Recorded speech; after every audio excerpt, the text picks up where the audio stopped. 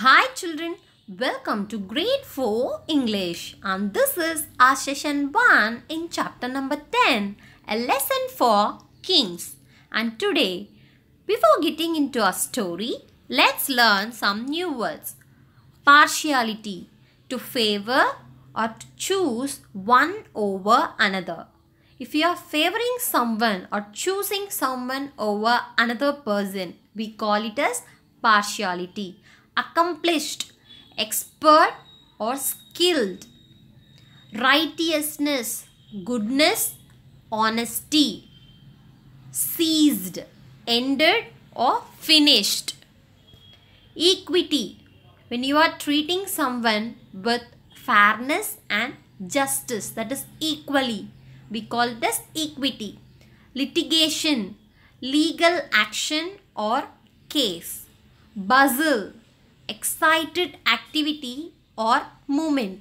When you are very happy or when you are in excitement, the movement we make, we call it as bustle.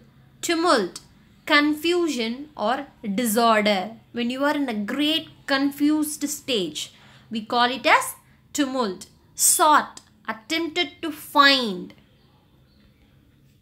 Renown, famous. Renown, famous.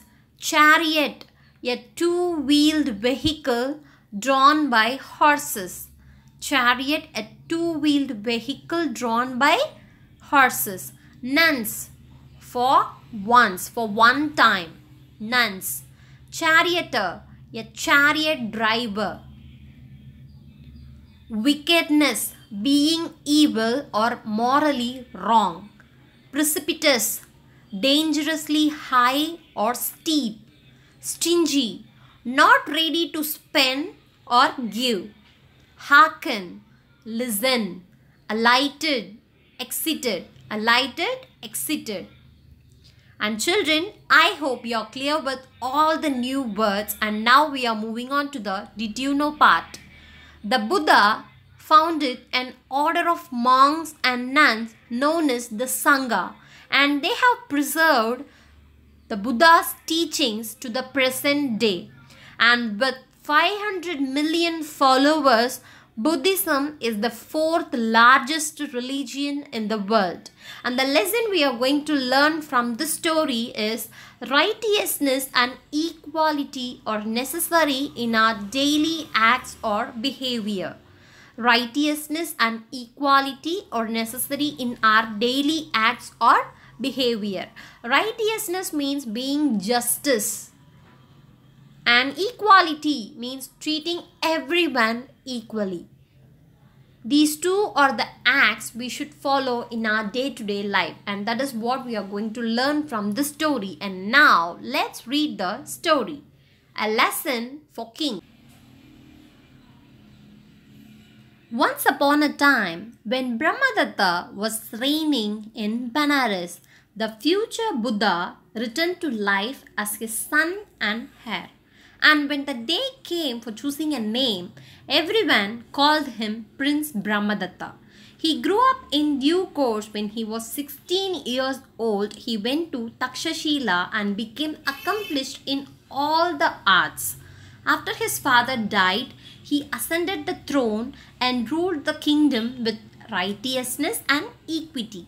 He gave judgments without any partiality, hatred, ignorance, or fear to the people. He thus reigned with justice, while his ministers also administered the law with justice.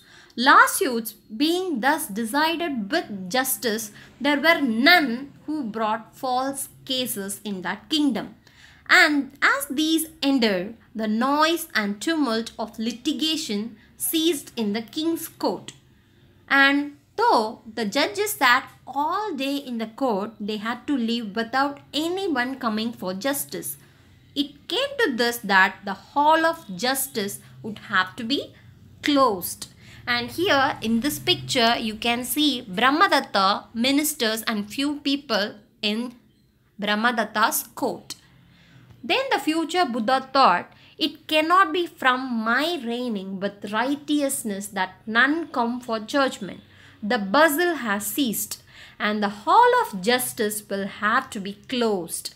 I must therefore now examine my own faults, and if I find that anything is wrong with me, put that away and practice only virtue. Here, Brahmadatta wanted to find the fault in himself and he wanted to correct it and put that away. And from that day onwards, he sought out for someone who could tell him his faults.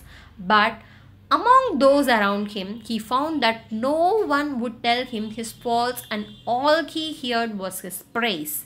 He thought, it is from the fear of me that these men speak only good and not the evil things, and he sought among those people who lived outside the palace. Finding no fault finder there, he sought among who those lived outside the city in the suburbs. There too, finding no one to find fault and hearing only his own praise, he determined to search the countryside. So he handed over the kingdom to his ministers and mounted his charioteer, and taking only his charioteer and chariot, left the city in disguise, and searching the country through up to the very boundary, that is till the end, he found no fault finder and heard only of his own virtue.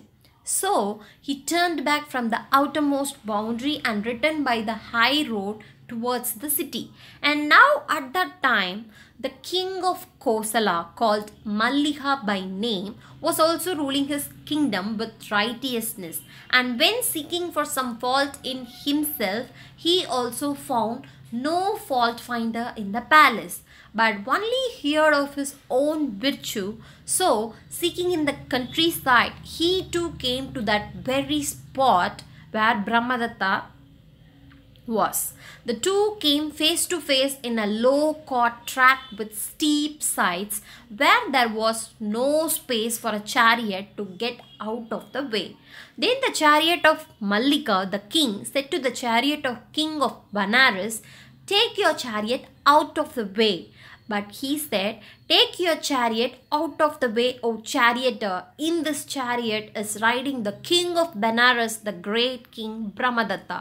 Yet the other replied, "In this chariot is riding the king of Kosala, the great king Malliga. Take thy carriage out of the way and make room for the chariot of our king." And children, I hope you're clear with all the new words did you know on the first part of the story what we have seen today, right? And home assignment for today's session. Read chapter number 10, A Lesson for Kings, New Words, Did You Know, and first part of the story thoroughly. And after that, you have to read the story thoroughly and answer the given questions. That is in practice zone 1, question number 1, who was Prince Brahmadatta? And second question, what kind of ruler was he? Write lines from the story to support your answer. Third one, why did Prince think that the Hall of Justice would have to be closed? And fourth, whose advice did the king of Benares first seek to find out whether he had any faults? And children, I hope you are clear with today's session, and drink more water, eat healthy food, reduce your screen time, don't use mobile phone and television often, stay home and stay safe children. Thank you so much.